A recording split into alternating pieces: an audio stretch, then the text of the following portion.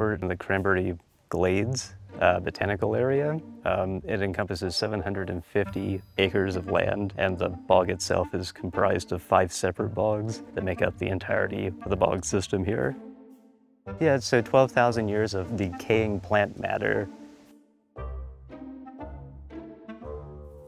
So a bog is a wetland area that's acidic in nature, as opposed to a fen, which is a wetland that is alkaline in nature. This bog actually began to form about 12,000 years ago during a glacial period. And over time, as that receded, it actually left some material, plant seeds, that sort of thing. So it's an oddity here this far south. It has some unique plants.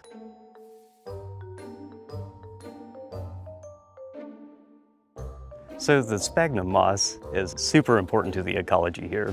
Only about 1 to 3% of this moss is actually alive.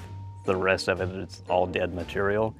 And over that 12,000 year period, you can imagine that kind of growing and then dying underneath of it, and it creates these peat bogs.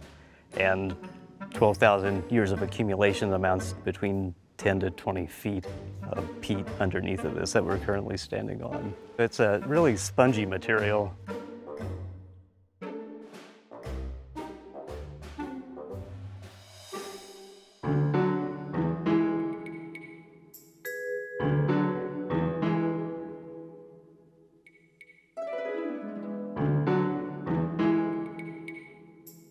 Such a specific environment that only a few things that have co-evolved to grow with these wet peat, so to speak, can inhabit this. This is definitely a unique ecosystem for West Virginia. It's a gem of the state.